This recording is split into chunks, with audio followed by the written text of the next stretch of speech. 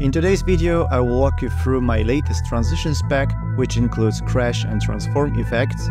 You will learn how to create one of these effects on your own, but first, here it is how it looks.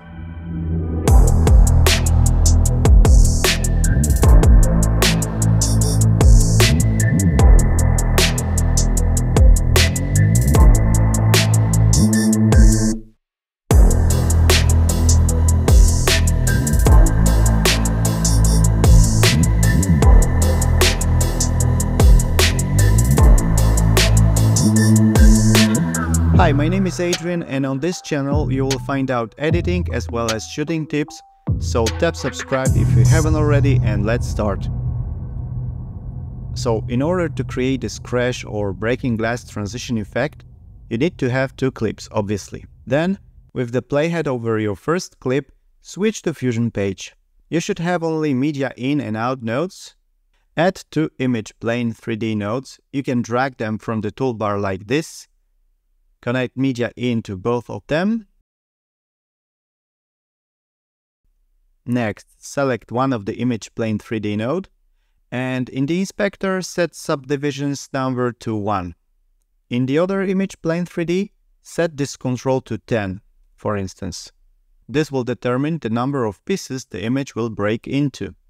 Now open Selection tool, search for Replicate 3D node, and click Add. Connect both image plane 3D nodes to the Replicate 3D, one to the yellow and second to the green input. Let me preview Replicate 3D node. Now go back to one of the image plane 3D nodes where subdivisions control was set to 1, and in the Transform tab, divide the scale value by the subdivisions value set in the second image plane 3D node. So in our case, we will divide it by the number 10. Next, with the Replicate 3D node selected, open Selection tool and add something that's called UV Map 3D. In the inspector, set the orientation to Z and click Fit and Center. This is still not the correct output, so in this case we need to swap inputs in the Replicate 3D node. Right-click on the Replicate 3D node, swap inputs. Yes, this is what you should see when previewing Replicate 3D node. Now, if you preview the UV Map 3D, the image is no longer displayed as a composition of the small images, but displayed as a one image. You can zoom it out with the scroll button.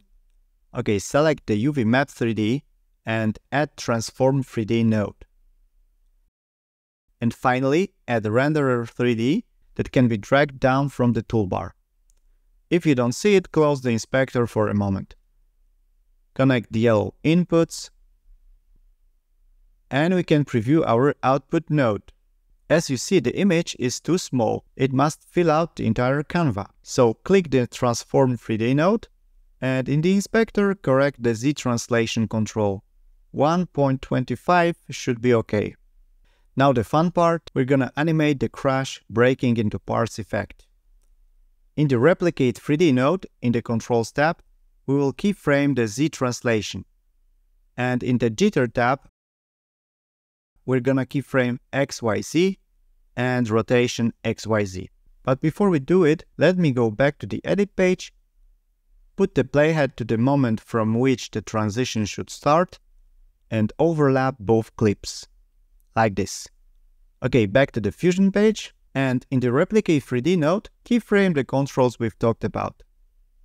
So Z translation, then in the Jitter tab, XYZ translation, and XYZ rotation. Now go to the last frame and play with the controls to your liking.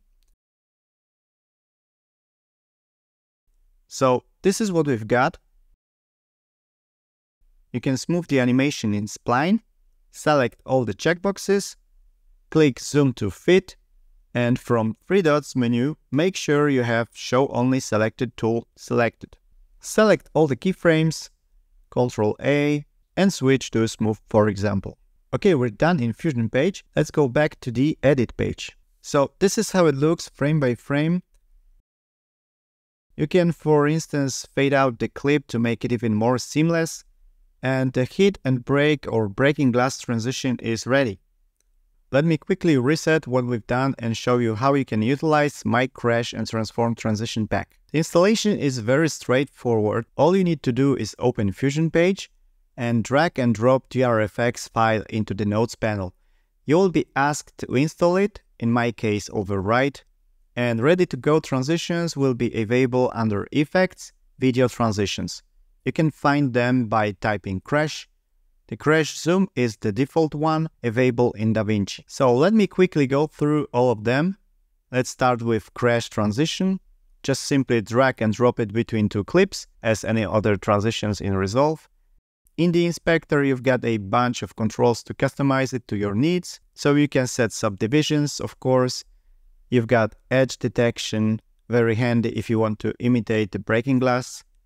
You have displace control to introduce even more randomness and raggedness. You can play with Luma Keyer, add some glow, and trails. You can set the tint if you wish. And of course, you have the full control of the animation. Hope you've got the idea. The second transition, which is called Crash Transition Dissolve, is pretty much the same, but after the first clip is crashed, the second one is gradually fading in. Let me show you that frame by frame. And the last one, my favorite, Crash Transform. What it does is it crashes the first clip and the debris, the parts, are transferred into the second clip. More or less effect from the Transformers movie. And that wrap up my latest transitions pack that is available on my Ko-fi page. Hope you're gonna like it. Tell me what you think about it. Please leave a comment. Subscribe if you haven't already. Cheers and see you in the next one.